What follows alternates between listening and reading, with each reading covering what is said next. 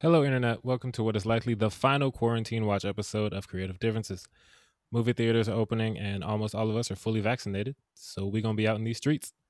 I'm Dallas, and my side effects from the vaccine were so negligible that I kind of think they didn't inject me with anything. Okay.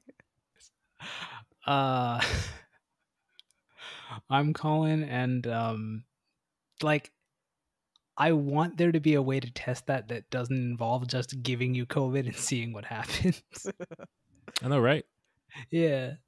And I'm Demi, and I've only had one shot, and you guys already heard what my symptoms were. Welcome to another episode of Creative Differences Podcast, your one-stop shop for movie reviews, Throwback Thursdays, and Fancast Fridays, and a number of other things. Like Dallas said, today we are doing what is quite possibly our final quarantine watch, because as he said, we're going to be out in these streets because we're going to be vaccinated. Yep.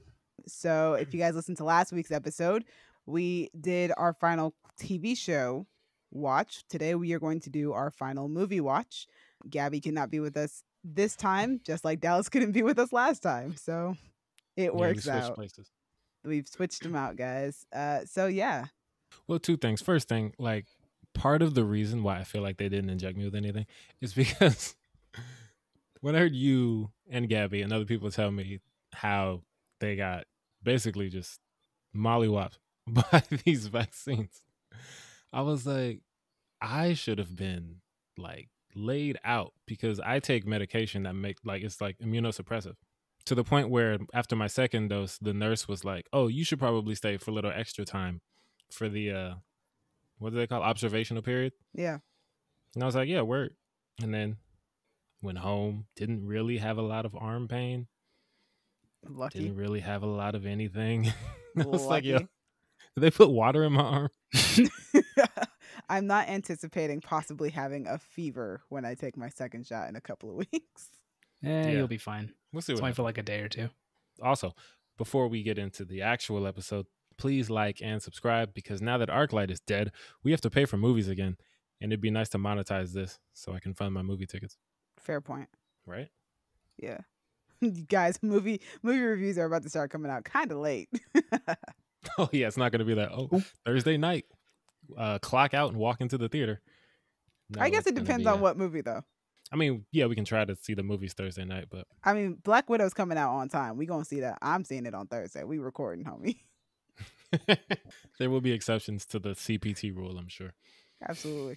All right, Dallas, you want to Mm. start us off with your first movie on the list? Yes. Oh, also, And usually we would Mm. do 5 movies. I think Dallas is still doing 5 movies. I have more than 5. I'm just gonna rattle off the rest of my list. yes, I'm doing 5 because I respect the structure and the format of this. It's the last established- episode. I know. Yeah, speaking of the structure and the format and things that only I do, I start all of my entries with what could be classified as a hint or could be classified as just a random statement. You can be the judge of that. Anyway, the first one is a documentary that's perfect for Marvel nerds like me. Oh wait, I know what you're talking about, but I don't know the name of it. That's fair. Colin looks like he does not care or know what I'm talking about. Yep. It's called Marvel's Behind the Mask. Nice, yes, that one. I was gonna say 616, and I was like, no, that's a TV series one. Yeah, I honestly was very confused when I was looking for it because I thought I was looking for 616. And then I was like, wait, what am I watching? Marvel's busy right now. Anyway, documentary directed by Michael Jacobs and featuring a bunch of people, including Brian Michael Bendis, Kelly Sue DeConnick, Christopher Priest, Reginald Hudlin, Greg Pak, and DMC from Run DMC. I didn't expect to see him, Okay. but apparently he was really in the comics growing up, so that was cool. Documentaries have IMDb summaries too, and this one is meet the writers and artists behind characters like Black Panther, Miles Morales, Miss Marvel, Luke Cage, the X-Men, Captain Marvel, and many other characters in the Marvel Universe, highlighting their impact on pop culture and media. And that sounds as standard as it can, but it was actually really interesting. They go in different, it's a documentary, they have different kind of sections. They talk about feminism and how comics were affected by that and how they were before they were affected by that. Same with representation for Black people, for Asian people, gay people, all kinds of demographics, and how it's kind of like they show before and after they started to make these changes to actually have representation. And there were just some interesting like little tidbits that I took notes of because I was like, ooh, I want to bring that up later. There's a writer named Don McGregor, and he was a white dude, and he was in the 60s. And he talks about Black Panther and how it was like the first with an all-black cast of characters over there. Yeah.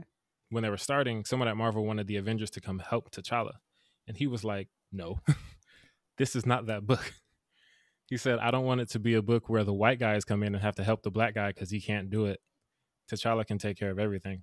And I was like, yo, shout out to you, Don, because T'Challa can do everything. yes, and this was the 60s, and he was a white dude saying this. So, like, Marvel had some cookout invitees writing back then. They had some progressives up in there. Yeah. People ahead of their time. There's also a funny story about one of the Howling Commandos, Gabe Jones, who I think is Derek Luke, right? Derek Luke's character.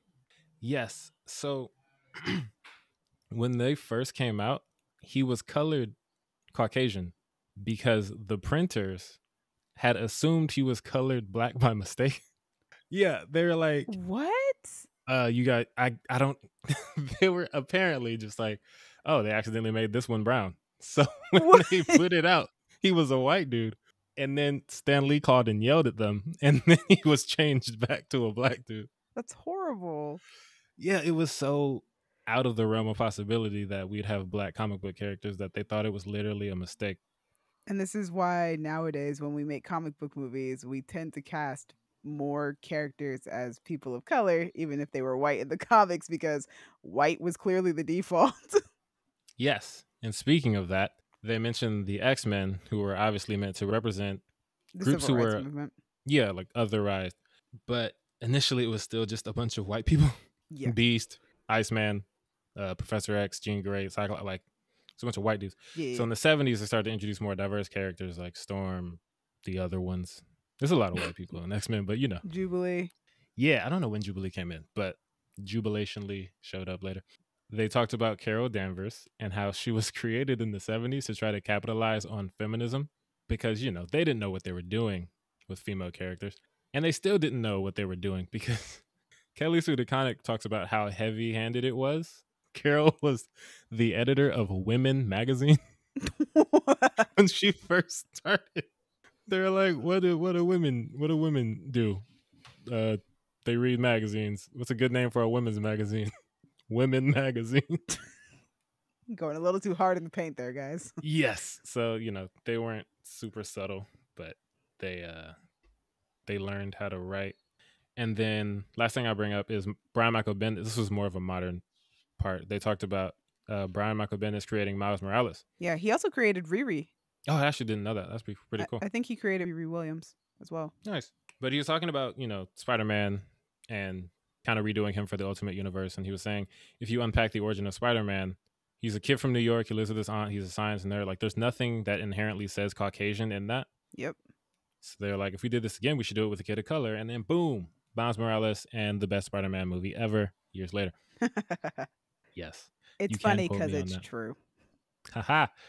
But yeah, it's a really cool documentary, and they have a bunch of little stories. Those are just a few. Obviously, you'll like it more if you're into Marvel. But even if not, just like seeing an industry change over time and seeing what that kind of stuff was like before, it's pretty dope. So I recommend it for people like me and Demi. It reminds me that I really need to watch Marvel Studios Assembled for The Falcon and the Winter Soldier because I still have not watched that one. I watched the WandaVision one. Haven't watched the Falcon and the Winter Soldier one. I'm surprised. I feel like you'd be doing that. You'd be doing that quick. It came out during the 2 weeks that I was working and didn't have time to watch anything. That makes sense. So I'm still catching up on things that I've missed. All right. So the first movie that I'm going to talk about is a movie that I watched, I want to say back in November or October. It was a while ago. I watched Late Night, which at the time was on Amazon Prime. I can't tell you if it's still on there now. It's been so long. It was directed by Nisha Ganatra, and it stars Emma Thompson, Mindy Kaling, John Lithgow, Hugh Dancy, and Reed Scott. A late night talk show host suspects that she may soon lose her long-running show. That's not the entire story. That's like one part of it. But like, whatever. I'm not going to spend too much time talking about it because Gabby has already talked about it before because she has seen it. And that was kind of why I was disappointed that she wasn't going to be in this episode because I was waiting for the moment that I could say, hey, I watched Late Night finally. I think she did that last time. I think she missed the episode where I talked about King of Staten Island. Yeah. And I was like, Gabby, This is for you. This was for you. We watched movies for you when you were not here. But it's a really entertaining movie. I think Emma Thompson and Mindy Kaling are really great together in it. I really enjoyed the story. I loved that it was set in like the TV industry, and that Mindy Kaling's character has like these realistic boundaries and obstacles in the writer's room, seeing as she's the only woman and the only person, I think she's the only person of color in the writer's room as well. Goodness. So like that's already like hard enough, you know. Yeah, I really enjoyed it. I thought it was gonna be somewhat interesting when I first saw the trailer back when it was in theaters. It was just not a movie that I saw.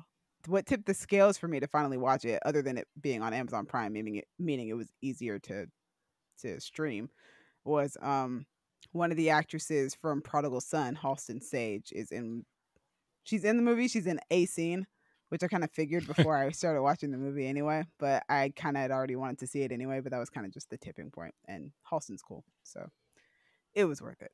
But yeah, it's a really entertaining movie. I would recommend it. It's just a good time. Just sit back, relax. There's a good amount of drama, and it's pretty funny. Word. That's the first movie on my list. It's Late Night, and I will try and find the episode where Gabby talks about it so that I can link it for you guys listening to the podcast on YouTube. Very considerate. What's next on your list? All right. Next on my list is a movie that combines childhood nostalgia and current celebrities to make something that is fine.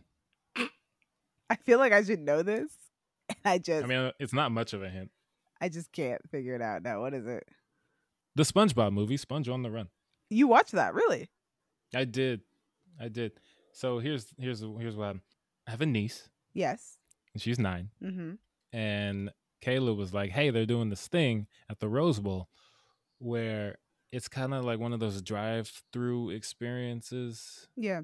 Where you like stay in your car and then you drive and there's like interactive stuff that you can do on the phone and look at pictures and blah, blah, blah, blah, blah. And then at the end, you park the car and you watch the movie, SpongeBob movie, Sponge on the Run. Couple things. One, I would have sworn this movie came out like years ago. I feel like this movie's been being advertised for like 11 years. And in fairness, I didn't watch any of the SpongeBob movies. So anytime I see a SpongeBob poster at a movie theater, I'm like, oh, the SpongeBob Really? movie. Even the one with Scarlett Johansson? Yeah, I never even saw that one, like the first one. Yeah. And then I think they made a second one. I don't know. I've only ever acknowledged the one that has Scarlett Johansson in it. Right. So I think that's the SpongeBob movie. And then I think the next one is called Sponge Out of Water, if I'm not mistaken. I thought that was this one. This is Sponge on the Run. Oh. And if I'm not mistaken, Lee's, I don't know. There's a lot of SpongeBob movies. Or there's 3. I don't know. That's the point. Is it always feels like there's a SpongeBob movie out. And I can never tell you which one it is. But we went to this thing because we have a niece. And it was really cool. They give you snacks, you popcorn, some little chocolate. There was music videos playing. There was little trivia with Tom Kenny and Bill Fagerbakke. Super dope. And I want to say a shout out to Dorian Parks from Geeks of Color. Oh, Geeks of Color, yeah. Because I follow him on Twitter and he posted a video from the SpongeBob drive-in thing. And there's a video of they have people dressed in suits like SpongeBob and Patrick and all that. And they're like dancing around. And for some reason, like Dorian's sitting in his car and he pans to the right. And when he pans back left, Patrick is like basically inside his car. Like he's leaned all the way in his driver's seat window. And Dorian screams in Patrick's face. And it's the funniest scream. And Patrick gets scared. And he gets scared. I would also be like be one scared. of the funniest things I saw on Twitter. Yeah, it was great. Oh, it was so funny. But yeah, Dorian, shout out to you. That was the most entertaining thing related to this. But the movie, though, it is written and directed by Tim Hill, who developed the show and wrote the SpongeBob SquarePants movie, which I think is the first one. And also, he directed Max Keeble's Big Move. Yeah, I love which is that movie. that, yeah, some of us saw when we were kids.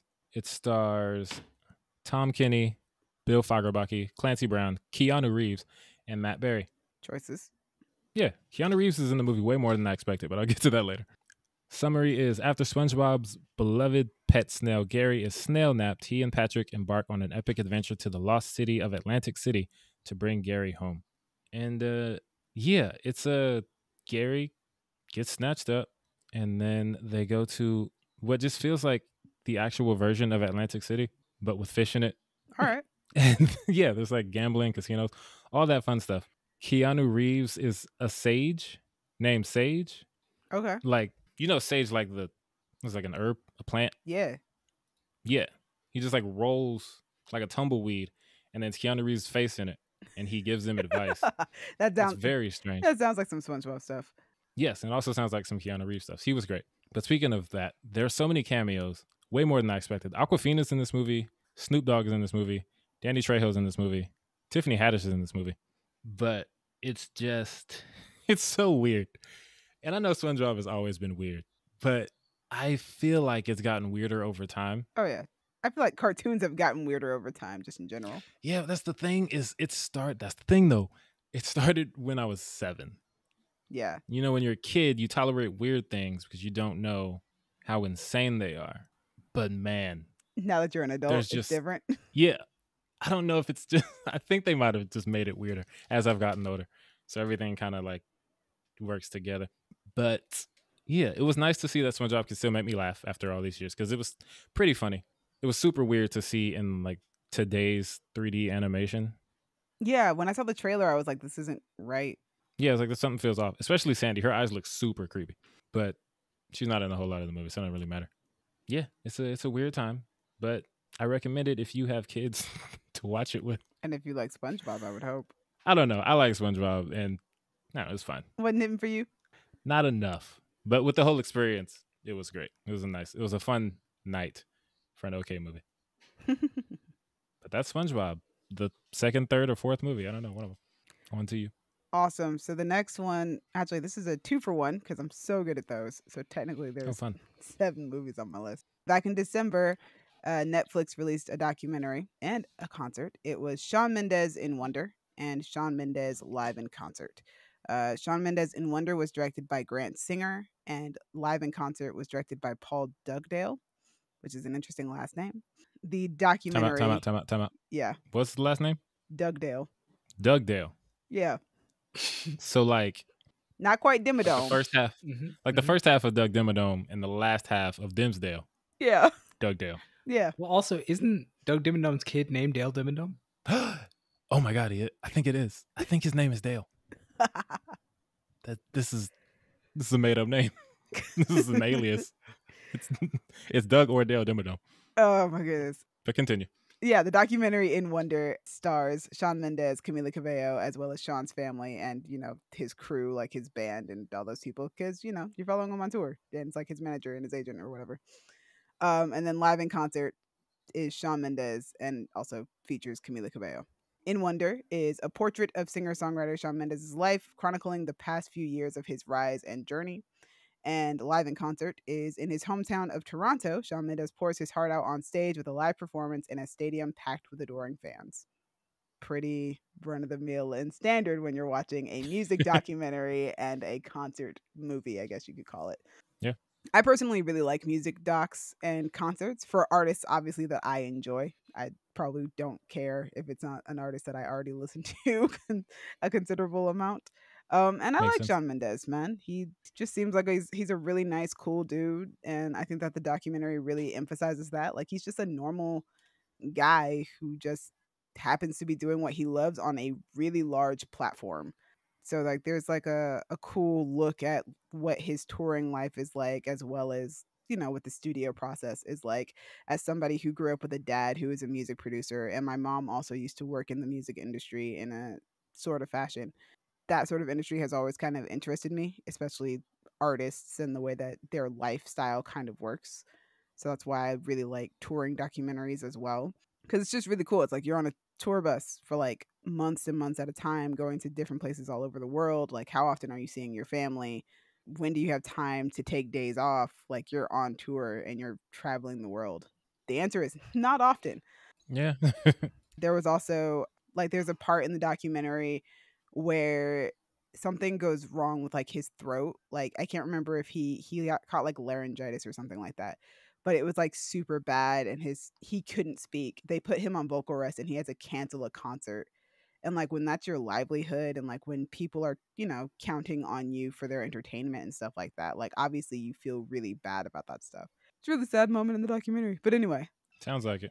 yeah, it's a pretty good documentary. It ends on a note that I felt like it could easily transition into like you could listen to his latest album Wonder immediately after you watch the documentary because it kind of goes into it's about his last tour but also sort of about the recording process of his last album. So it ends on like kind of the musical notes of the intro song of the album. So it's like you could stop watching that documentary and immediately just listen to the album. And I think that's kind of cool. That is pretty cool. I want to say that I watched the documentary either the week after the album came out or the week before. I can't remember. But also, like, the live tour is also really great. Like, he's a really good performer and it goes really well with the documentary. So, if you like Shawn Mendes even a little, you'll probably enjoy both of these. And they are both on Netflix. So, feel free to check them out. Dallas, what's next on your list? Next hint statement, random thing to say, is Daisy Ridley is playing a space girl again. Chaos Walking. Hey, look at you. I wanted to Look at see you that knowing movie stuff. so bad, and I still haven't. I wanted you to see that movie so bad and you still haven't. It's I very will good. probably eventually. I think it's on Vudu now, so maybe I'll rent it or something. I think you'll like it. It's directed by Doug Liman, who directed The Bourne Identity, Mr. and Mrs. Smith, and Edge of Tomorrow, I like among other things. several of those movies. Yeah, he's got a good track record. It was written by Christopher D. Ford, who wrote Spider-Man: Homecoming with a bunch of other people, and Patrick Ness, who wrote the Chaos Walking book trilogy, which it turns out is a book trilogy. I didn't know that before I saw the movie. They pretty wisely chose to just call the movie Chaos Walking because the knife of never letting go just doesn't flow as well. Yeah, it's not a great movie title, but Chaos Walking is much better. He also wrote A Monster Calls, the book and the movie, so he be writing books and movies. I heard A Monster's Call was really good. I didn't see it. It looked very sad. Is that the one with Felicity Jones in it? Possibly. I don't remember. She's like dying. She has a kid. I think that is that I one. think so. Yeah. And then he's like, my mom's dying. I need to talk to this monster. Yeah. I haven't seen the movie. Anyway, it stars Tom Holland, Daisy Ridley, Mads Mikkelsen, David Oyelowo. Oyelowo. A yellow. What'd you say, Colin? Yellow Wolf? I think it's a yellow. It feels like you're saying it too fast. Like you're I don't rushing know. through it. But I don't know. I don't speak. We that. know who you're talking about. Yes. Speak that. I don't. And Cynthia Erivo, she's in that too. Also Nick Jonas. Yes. That was random. He just popped in, being antagonizing. Summary is two unlikely companions embark on a perilous adventure through the Badlands of an unexplored planet as they try to escape a dangerous and disorienting reality where all inner thoughts are seen and heard by everyone. That is mostly true. It only happens to men, Mm-hmm. but there are basically no women. But, Daisy Ridley's in the movie, and so is So Cynthia where did the men Erivo. come from? No, like women. This isn't a universe in which women never existed. They're gone. Like, there They were just women, disappeared one day. and now they're not there. You follow? Huh. So just the women died. Yes. Yeah, Well, supposedly. I mean, men die too. The people die. But like in a level of like they're In a not level of- here anymore. Being gone. Yes, all the Yeah. women are gone. Well, sucks for humanity, I guess. It really does. But also, Cynthia Erivo's there, so not all the women are gone. And Daisy Ridley is also there. So, you Yeah. know. But if you've seen the trailer, she shows up, and Spider-Man is like, "Whoa, a girl." And Ray's like, yeah, I'm a girl. Yeah, what's the big deal, kid? The really dope thing is how they use the premise. It's very creative. It's not something that I've ever heard of before because, I don't read. So I've never heard Oh my of God. The Knife of Never Letting Jesus. Go. So, yeah, I didn't even know it was a book until after we saw the movie. I was like, that was really cool. That was creative. I had it That at was- one point. You had the book? I don't think I do anymore. I think I gave it to a library, but I had it. All right, well, did you read it? Yes, I remember reading it and not really feeling it, and I think that's why I never read the sequels. Fair. But yeah, I think this is a really cool thing for a movie premise. I'm sure it worked as a book too. Maybe, I don't know. Don't read. But visually, it's very captivating to see the projection of everyone's thoughts. And it's not just like you think something and then words. Like sometimes if you're picturing something, you'll see the image floating by their head, like what Tom Holland is picturing. Sometimes if your thoughts are really angry, like David O, he's like a really angry dude to the point where his character is actually terrifying. And it was really cool because I've never seen him like that. I haven't seen him in most things he's been in, but he doesn't really strike me as the actor who like strikes fear But man, dude was terrifying. And his thoughts kind of have this like fiery quality to him. So like the visuals of that are super dope. Tom Holland is always a treasure, always, like obviously. He brings a surprising amount of humor into this movie because the movie is super bleak in premise and like look. It's kind of gloomy. All the women are gone. That can't be good. Something happened there. You hope for a miracle, but probably not. That's my John Mulaney joke for the week. But yeah, I appreciated Tom Holland bringing in some humor because he always does, and he's always great. And yeah, since the movie is based on a trilogy, I'm hoping that we can get, I'm hoping that we can get sequels. I don't know how, like box office versus budget works in a pandemic because I saw this movie at a drive-in. Also don't know how that works in a pandemic. Yeah, so it's kind of hard to gauge like, oh, this movie did really well because movie theaters were closed when it came out. So I've been waiting years for this movie to come out, and it felt like it was never coming out. And then they dropped it in the middle of a pandemic, and it was just like, well, that's a choice. surprise. I don't know when I'm ever going to see this movie now. But yeah, I've been excited to see it since they were like, yo, Tom Holland and Daisy Ridley are starring in it. And I was like, you took my favorite Spider-Man and you took the woman who plays my favorite Star Wars character and you put him in a sci-fi movie. Yeah, I want to see that. Yeah. Because I remember, this movie was supposed to come out ages ago. I want to say that this was supposed to come out before Rise of Skywalker came out because Tom Holland is in that D23 video where they're trying to get spoilers out of Daisy Ridley. And I thought that was really funny because I know Tom is in it because they were co-stars for that movie. Oh, I didn't know that. I don't know why he was in that. Yeah, they had already done the entire movie by that point. So I was wondering when this movie would ever come out. And now it's out and I still haven't seen it. Wah wah. Yeah. I just randomly saw a trailer for it one day on YouTube and I was like, hey, Daisy Ridley, Tom Holland, Mads Mikkelsen and his villain face. But that's hilarious. And his villain it's very good. And I recommend it if you like Tom Holland and or Daisy Ridley. I like both. Yeah. Just, bleak, semi-post-apocalyptic stories. I like those too. Boom. You're all in. I sent a message earlier saying, I don't know why I keep watching Handmaid's Tale, and then I watched the next episode. So. Yeah. You know what you like. I do. You just don't know why you like it. You know what? Maybe it's a good thing I don't know why I like it. It's fair. All right. So next up on my list is another music sort of thing. I don't know how to describe it. It's Folklore, the Long Pond Studio Sessions, which you can find on Disney Plus. Directed by Taylor Swift, starring Taylor Swift, Aaron Dessner, Jack Antonoff, and Justin Vernon. In Folklore, the Long Pond Studio Sessions, Taylor Swift performs each song in order of her album Folklore and reveals the stories and secrets behind all 17 songs. So this made me really enjoy the Folklore album more than I already did. It's not quite a concert film, obviously, because there's, nobody there. It's just the people who are performing. And it's also not quite a documentary. They perform the song, these four people perform the songs from the album in this studio session or in the studio recording area.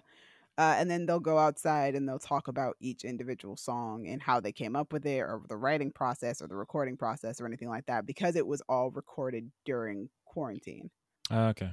It's really chill in like the same way that the album is also super chill. Like you watch it and it's like, yeah, there's just like a cool vibe. Everybody's vibing right now. We're just playing the music. But like there's also just something about watching an artist perform their music that's different to just listening to an album. Like there's just a certain type of energy that you don't get from just listening to the album itself. But yeah, and then when you're watching it, there's also just a lot of cool tidbits about the making of the album. Like I think this was I don't know what to call it, the movie, the documentary, I don't know. This is where Taylor Swift revealed that her current boyfriend, Joe Alwyn, was actually a co-writer on several of the songs on the album, and he just went under a ghostwriter.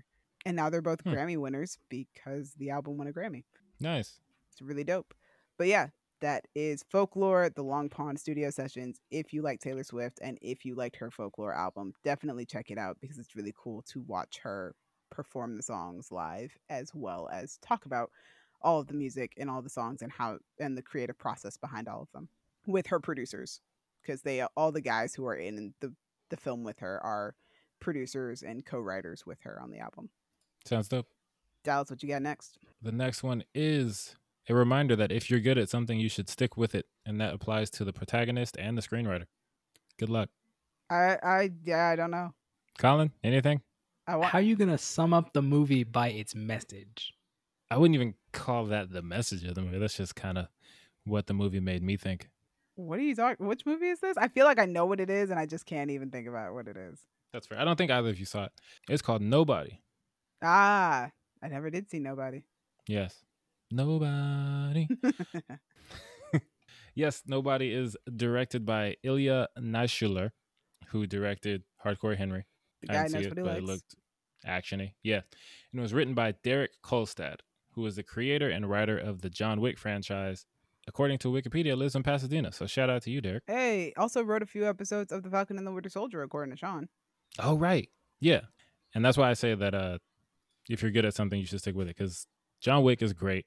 Derek really apparently likes that style of thing, because Nobody is basically a John Wick movie, but with Bob Odenkirk instead of Keanu Reeves.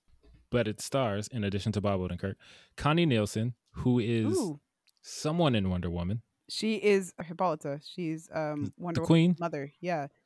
Okay, yes. Connie, RZA from Wu-Tang, and Christopher Lloyd was a nice little surprise, but not for you if you haven't seen the movie, because I just ruined that surprise. Anyway. We can always take that out. Summary is: a bystander who intervenes to help a woman being harassed by a group of men becomes the target of a vengeful drug lord. That does happen. But you could also summarize it by saying an older gentleman who used to have a particular set of skills, Mm-hmm. he dusts off his particular set of skills when he gets into conflict with a Russian crime family. John Wick. Yes, that's how you would describe John Wick, and it's also how you would describe Nobody, because Derek Kolstad sticks with what he likes.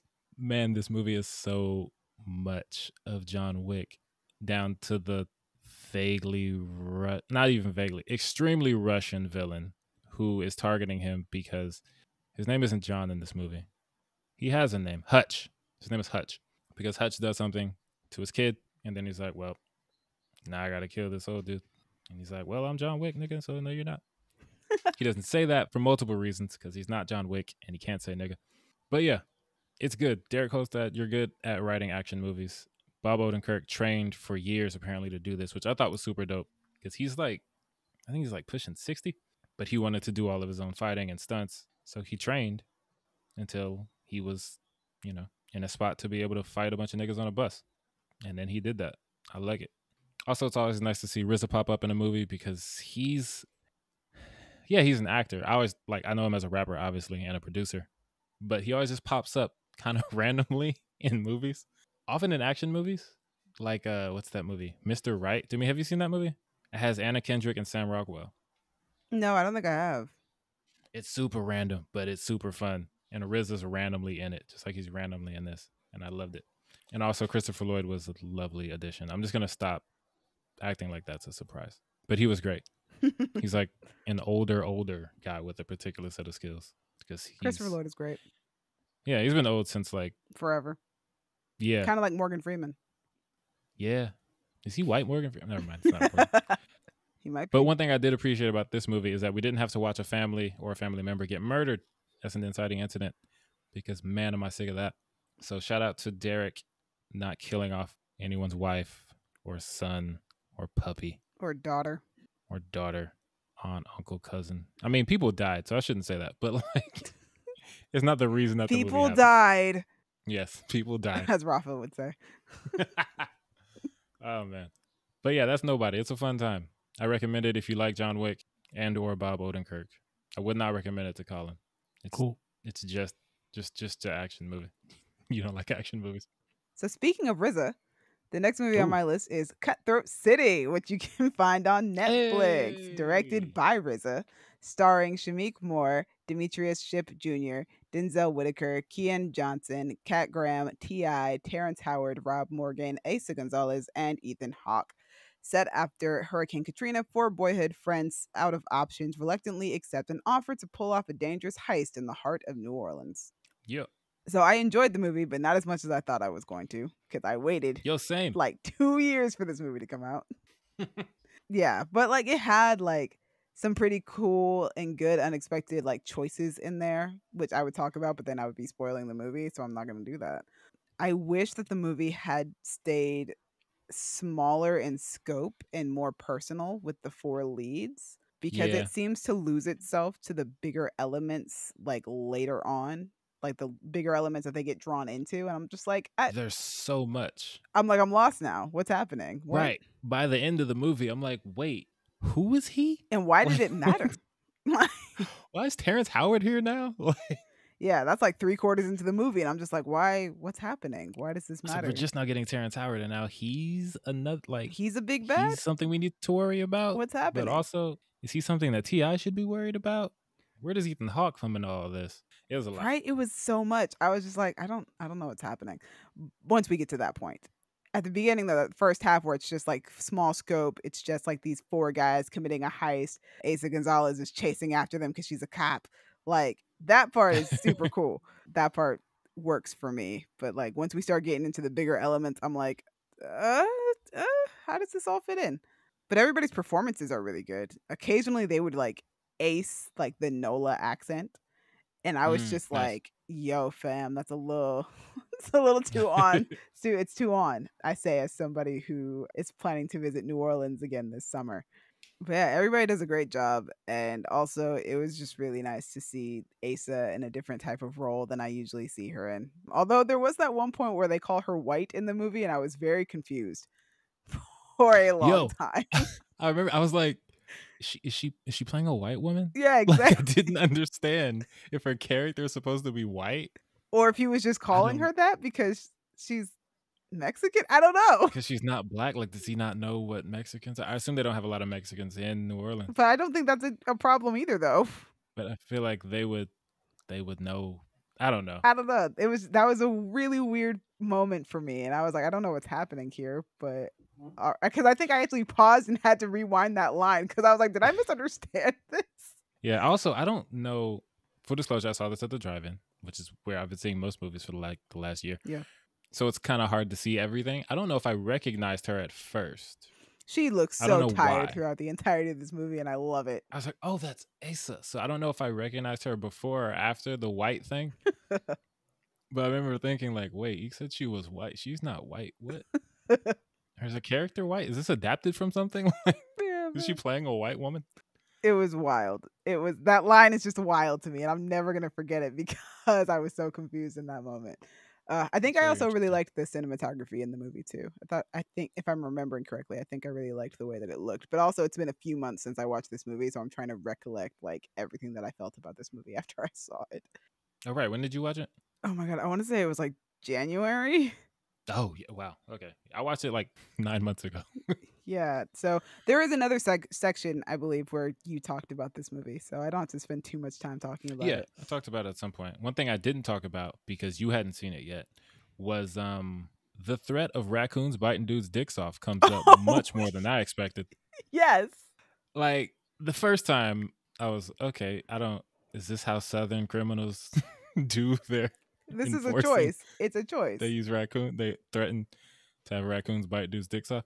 And then it comes up again later, and I'm like, yo, what is up with these raccoons? And why are you trying to feed your enemies' dicks to these raccoons? I don't know.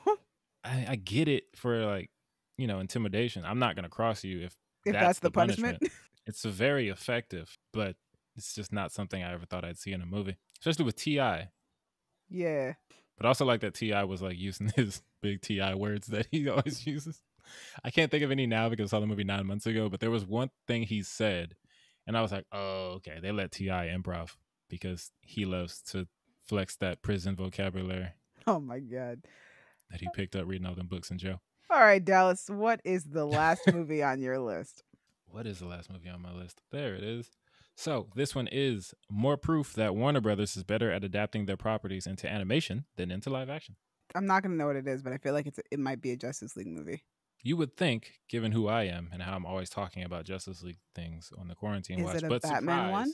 It's Mortal Kombat Legends, Scorpion's Oh. Revenge. Oh, funny. Yes. I didn't know that was an animated movie. Yeah. I had heard about it before, and then obviously people started talking about it more when the new Mortal Kombat came out. I think Sean brought it up last review. I think so. And then my cousin brought it up, and he actually showed it to me a couple of days ago. because he was very excited about it. I think he saw it after we all saw Mortal Kombat together. Yeah. And well, now it's on HBO Max because they put all the Mortal Kombat movies up now. Yes. Directed by Ethan Spalding, who directed Justice League, Throne of Atlantis, Son of Batman, and a bunch of episodes of Avatar, The Last Airbender. And it was written by Jeremy Adams, who wrote for Young Justice and Supernatural. All of these things I like. Well, Throne of Atlantis wasn't my favorite, but that's fine. Everything else I really like. It stars Patrick Seitz, Jennifer Carpenter, Joel McHale, Steve Bloom, Jordan Rodriguez, and Gray Delisle or Gray Griffin, depending on what she's credited as, depending on which thing you're watching. It might be Gray Delisle Griffin. Her Twitter is hyphenated, so I'm going to say Gray Delisle Griffin. And she has a very small role as Katana here, but I wanted to shout her out because she's one of my favorite voice actresses, and she's in the movie. Anyway, summary. It's a long one. Get ready. Hanzo Hasashi loses his clan, family, and his life during an attack by the rival ninja clan, the Lin Kuei. He is given the chance to compete in an interdimensional tournament to save his loved ones while other fighters try to save the Earth realm from annihilation. It's a Mortal Kombat movie. They have that story that Mortal Kombat movies have. There's a tournament. Liu Kang gotta go. Sonya Blade gotta go. Johnny Cage gotta go. Scorpion gotta die. Scorpion gotta come back. The thing here is, it's called Scorpion's Revenge, and it made me think that it was just going to be a movie focusing on Scorpion, which I'm down for. He has a dope story. He's like the Wolverine of Mortal Kombat, basically. Very upsetting backstory. Kind of has a berserker rage thing. Really likes Japanese women. He wears yellow. See? Wolverine. But, instead of being a weeb, he's an actual Japanese man. But the thing about this is they also want it to be like a general Mortal Kombat movie. So we go away from Scorpion, and then we get to the standard tournament thing with Liu Kang and Sonya Blade and Johnny Cage. And they're all fun because Johnny Cage is played by Joel McHale, and that is perfect casting. Shout out to the casting director. I'm just like, I get that this is a Mortal Kombat movie, but you called it Scorpion's Revenge. We're Scorpion's Revenge. And it's only like 80 minutes because it's an animated Warner Brothers movie. But the reason that I said they adapted it better is because there are things about the new Mortal Kombat, even though I had a great time watching it, that bothered me as a nerd who got really into the Mortal Kombat lore like in the last few months. But I can't spoil them. But I'll just say I have greater appreciation for this movie doing Scorpion's backstory more accurately. Because as great as that opening scene was in Mortal Kombat, the new one, I was like, wait, this isn't really how things... No, you got it. But I can't talk about that because spoilers. But I'll just say Quan Chi, for those who know what that means. Just not you two, probably. Nope. Like, he's in the movie? Because he's cool. Okay, so you know who Quan Chi is. He's the gray dude. He's bald. He does magic with skulls and stuff. Yeah. Yeah, so he's in this animated movie. Oh, nice. He kind of should have been in the Mortal Kombat movie. Yeah, I kept waiting for him to show up. Yeah, but he didn't. Yeah, so I think the reason that I like this better as an adaptation is because they dive more into all of the Mortal Kombat stuff that we didn't get. Like, we didn't get Katana in the live action movie. We got her in this one, played by Gray Delisle Griffin. Shout out to Gray. I love you, girl. It's super violent, super actiony. It's Mortal Kombat. That's fun. It's like very gory, which is what you'd expect. I don't know. There's something more palatable about it not being realistic because it's animated, but also less palatable because since it's animated, they're like, oh, we're going to go even harder. And I know what you're saying. If you saw the new one, a hat cut a woman in half. So it's like, they went crazy with the new one too. But this one was like, oh yeah, every chance we get, X-ray shot, clah, his spine is shattered, clah, his arms are ripped off. Yeah, he's cut in half. Boom, heads explode. But that's what you go to Mortal Kombat for because it's a game for psychopaths. Anyway, it was a fun time. I enjoyed it. It's only like 80 minutes. If you like Mortal Kombat and very, very, very violent animation, I recommend it. And Sonya Blade is played by one of the women from White Chicks. She is fun. Also from Dexter. Yes. Okay. That's what I was like. I've seen her more recently than White Chicks. What was it? Dexter. She played Deb. Yeah. Shout out to Miss Carpenter. Which, by the way, Dexter's coming back this fall. Let's go. I saw a trailer for that. Yes. I was like, oh, snap. Dexter's back. I wonder if they're going to bring back the surprise guy. No, he's been dead since like season 1. Ah. Really? Yeah. I think he died. I never watched the show. Like, I think he died like the episode after or something like that. That would be even better. That would be even more of a surprise if you bring him back. He comes out of the grave, surprise. There are a few people that I'm hoping that they bring back for Dexter. A lot of people are going to disagree with me, and it's a hot take, but I really want Yvonne Strahovski to come back at least for an episode just to see what she's doing. But anyway, this is not about that. We're going to move on to the next movie, which on my list is Malcolm and Marie, also on Netflix, directed by Sam Levinson and starring Zendaya and John David Washington. You guys may know Sam Levinson as the guy who created Euphoria. Oh, yeah. Okay. I knew that name. So the synopsis: a director and his girlfriend's relationship is tested after they return home from his movie premiere and face each other's turmoil during one long night. This is another movie that did not live up to my expectations. But the acting is fantastic, especially from Zendaya. Zendaya is just giving off performances recently. The entire movie is literally these two characters arguing, which can get very exhausting. And here's the thing: I've seen several movies recently where it's just 2 hours of characters arguing, but for some reason this one just didn't quite work for me. I think it was because the entire time I was just like, Zendaya, just leave him. What? Just leave him. Stop arguing. Go to bed. Speaking of arguing, I have a question. Yeah. I have a question and a caveat. I need you to hold your answer until I give the caveat. Question is, which movie do you like better, this movie or Marriage Story? Caveat before you answer: if you say Marriage Story, you are anti-Black. Wow. The floor is yours. First off, I am not anti-Black. Second of all, Malcolm and Marie might be anti-Black. Third of all, Marriage Story is definitely the better movie. Here's the thing about Marriage Story, or not Marriage Story. Speaking of Malcolm and Marie, they both begin with M's. I just realized that. That's true. Oh, yeah. For the record, I don't think Malcolm and Marie is anti-Black. Here's the thing about Malcolm and Marie. It just felt like sometimes the dialogue was really inauthentic to who these people were. Like, these are two Black people, and I felt like some of the time I was just listening to not a Black person making like their perspective known. I was like, this was written by somebody who's using these characters as their own like way of venting. Because the way John David Washington's complaining about critics and about how critics talk about race or talk about movies or anything in general, I was just like, this doesn't feel authentic at all. As a Black filmmaker, as a Black critic, this doesn't feel like something that he would complain about. It just felt so off. Remember, when I talked about The Falcon and the Winter Soldier, there were times where I felt like I know that a Black person is in this writer's room. Right. Because there are certain things that they would say where I was like, oh yeah, that feels like something we would pitch in a writer's room. And even though I know Zendaya and John David Washington said that they contributed to the writing of this movie, it still felt mostly like it was from a white man, which would be Sam Levinson. Right. And I'm looking up Sam Levinson, and he looks... Colin, look at this picture. Hold on. Let me make sure I'm really seeing. You're saying getting a good sense of what that guy, this guy, said. I'm gonna write a story about a Black couple having an argument. Yes, about this guy, life, about art, about drug addiction, about this guy, all sorts of things. Yes. Now here's the thing. I love Sam. Hold on. Can y'all see? No, you probably can't. I just see a Caucasian face. The eyes are coming. Oh. Yeah, that's that came into focus aggressively. I wish people could see what we're looking at right now, but it came into focus so aggressively.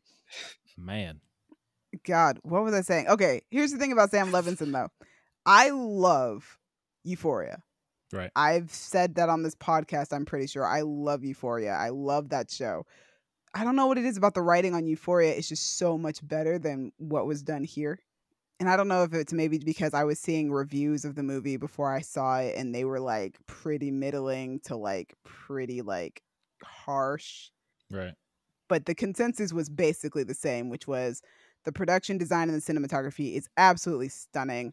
Zendaya is acting her behind off, but the writing just isn't quite there. like we were in I was hanging out with some people and we watched the opening of the movie just so that we could show this group of black people the macaroni and cheese that Zendaya makes him, which is just Kraft's macaroni and cheese, and we were like, come on, man. Come on. I heard about that. What? What? See, the problem with that is that, like, that's fine if, like, you're poor and that's all you can afford, right? You do what you got to do. I know that is not the case for that. I haven't seen the movie and I know. Oh, it's not. If you look at the house that it's filmed in, they're definitely not struggling. So you don't want to look up a recipe at all if you don't have like a family one? Like, come on, girl, what are you doing? No wonder they're arguing. This is funny. This is the second time I've heard that specific point made. I was listening to another podcast when the movie came out. I think it was Joe Budden's podcast.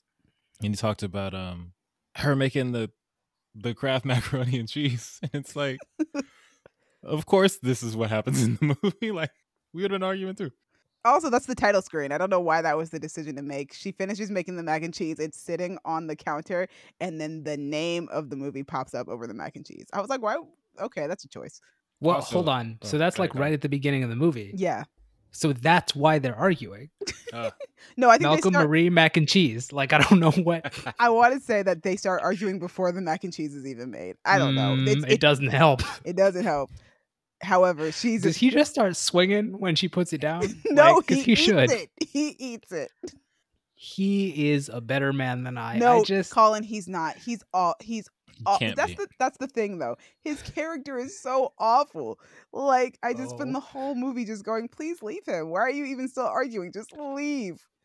Also, disclaimer. I'm eating Kraft macaroni and cheese right now. Like, that was my dinner tonight. And I'm just gonna say, we have no beef with Kraft macaroni and cheese or anyone who eats it. No, it's good. Like, I enjoy it. Yeah. It's just when I know that you have the resources that you could be doing some homemade shit. And I get like that might take more work, but come on. Actually, not really. You have to boil the noodles and then put the shit in it for Kraft anyway. So like, you're not doing that much more work.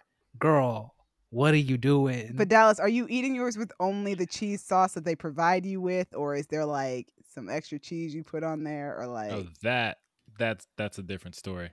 That's all she put in it? She only put the cheese she sauce just in used the packet? Yeah. I mean, did she like flavor it? Was any kind of like no, garlic, salt, lemon, pepper, anything? She made it according to how you're supposed to make it. Okay, so mad at him. That was an act of aggression. Oh no, it was an act of violence. She chose violence for sure. I was gonna say a microaggression, but that's not micro.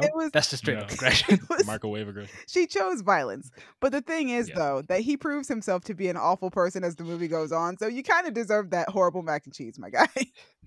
Again, nothing against Kraft mac and cheese. But there's more If y'all that wanna you can sponsor do a to it. podcast, There we're is open. more that you can do with it. Yes. And also, I don't know if that's a demonstration of love right there. It's okay. The thing is, the idea of making food for your spouse, that is a demonstration of love. But when you make basic Kraft mac and cheese that you've done absolutely nothing to besides what's in the box, that is a declaration of hate. So it cancels out. Okay, anyway, moving on from the mac and cheese. Like I said, the cinematography is great, production design is great, which is a bit harder to do when you're filming in black and white. Right. What parts of the movie actually work? They work because of Zendaya and John David Washington. Mostly Zendaya, but they're both really good in this movie. I am a fan of Zendaya. I am a fan of John David Washington. To a degree, I am a fan of Sam Levinson, just not this movie. All right, that's fair.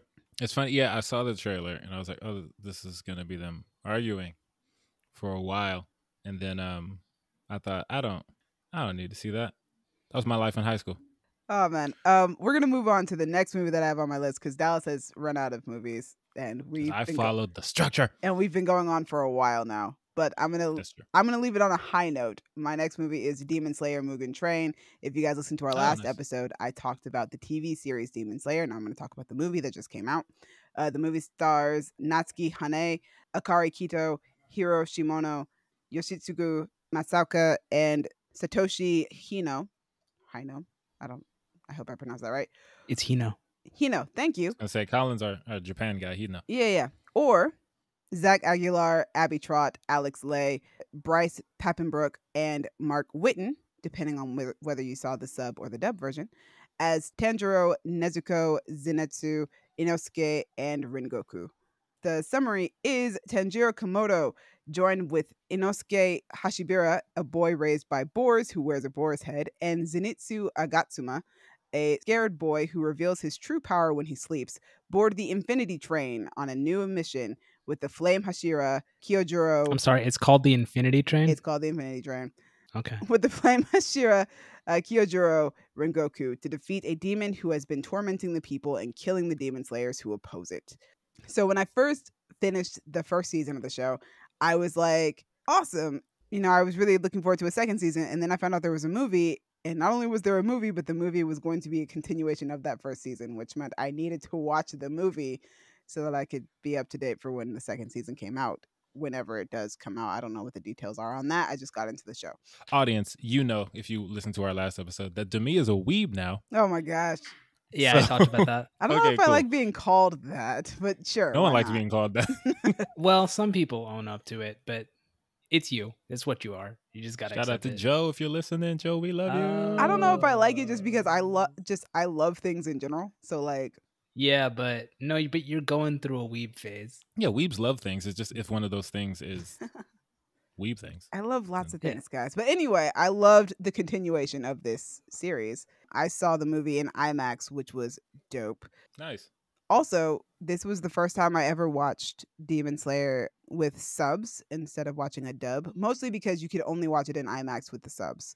But I also don't have a problem with reading subtitles. It's just sometimes I choose the dubs because it's a lot easier for me to like do other things while also watching the show. If I'm watching it with subs, I absolutely have to put everything aside and not do anything else because I need to be able to read the subtitles as well as get a look at what's happening on screen at the same time. But yeah, the action, just like on the show, is super fantastic, especially in the third act. But even better for me was that the villain wasn't what I was expecting them to be at all, which means that the movie itself kind of played out differently from what I was expecting, which is really fun. Just like on the show, the demons are really creative and have really unique abilities. Rengoku is a great character with some pretty interesting quirks, which is kind of like quite a number of the supporting characters on the show. They're all, like outside of Tanjiro, they're all like really interesting, but they've also got like really quirky things about them, I guess you could say, which I really like. The ending of the movie to me feels just as triumphant as it does heartbreaking. It does not necessarily have like the happiest of endings. I'm pretty sure the last shot is of Tanjiro crying. Oh. But it's a really great movie. And the animation is so good. Like I was like, wow, watching this like on an IMAX screen was like definitely the choice to make here. And I was really happy about that. I've been interested in and I've been drawing in the manga and anime styles off and on since I was about 7 years old. So I've always really liked that art style. So now I'm just watching it consistently, which has gotten me back into drawing. So it's really cool. Nice. I really enjoyed the movie, and I'm really looking forward to the next adventure of Tanjiro, Nezuko, Zenitsu, and Inosuke. Probably be really cool. Can't wait for a season 2. It's going to be dope. But as I said in the last podcast, season 1 is currently on Netflix if you want to check that out. And the movie is currently in theaters. So check it out while you still can if you like Demon Slayer. And that is all we've got for you guys today. Nice. As always, thank you, audience, for listening to all of our ramblings. We talked about mac and cheese for way longer than I expected. It was fantastic, though. Yeah, it was great. I also appreciate your Marriage Story question, despite the caveat that you gave me, because I don't agree with it.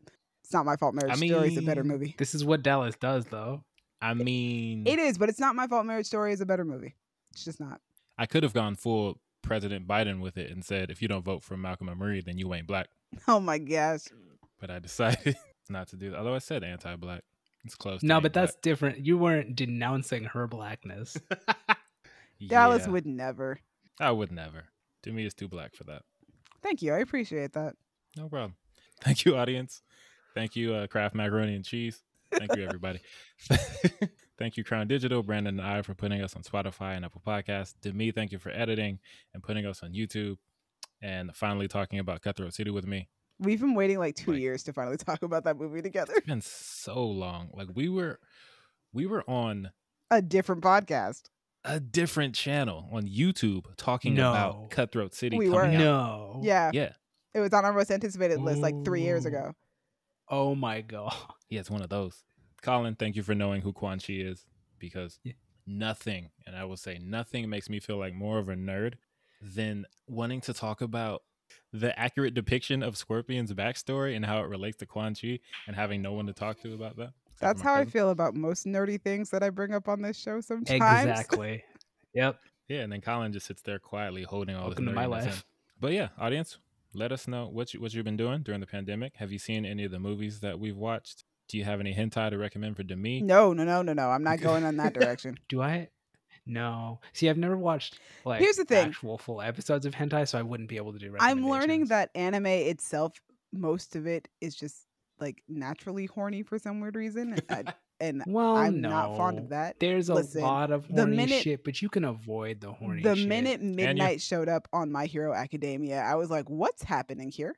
Okay, see, that's an interesting question, right? Because no, Midnight's horny. Never mind. I was thinking like Mountain Lady, No, who's no. not Midnight inherently is. horny, who's big. Yeah, she's inherently horny. Stand by. I'm going to do some Googling here. Oh, yeah, no. Go look up that picture of Midnight real quick. Also, Dallas, I'm going to need you to watch My Hero Titties. Academia. You are, I want to say I'll be No, now that I've seen it, seventh you person to tell me no, that? now that I've seen it, you absolutely have to watch Oh, it. okay. So anybody else telling him doesn't matter, but now that you say it, Yes. now he Yeah. has to watch it. Yeah, because kind of bullshit. because me and Dallas have an understanding. run up, bitch. Dallas and I have a I'm seeing- superhero understanding. We vibe. That's true. Oh, we do. okay. I'm seeing a lot of cosplay, but yeah, send me your hentai recommendations. Don't. You can you can find us on Twitter at y'all_different. You can find us on Instagram and Tumblr at Creative Differences Podcast, or you can find us on Facebook.com/Creative Differences PC. If you want to talk to me about anything we talked about today, mac and cheese, anti-blackness, what they actually put in my arm, because it probably wasn't Pfizer.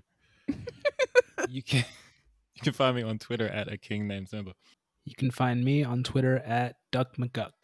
You guys can find me on Twitter and Instagram at Dreamy Films. Dreamy is spelled DREEMI. Thanks again for joining us.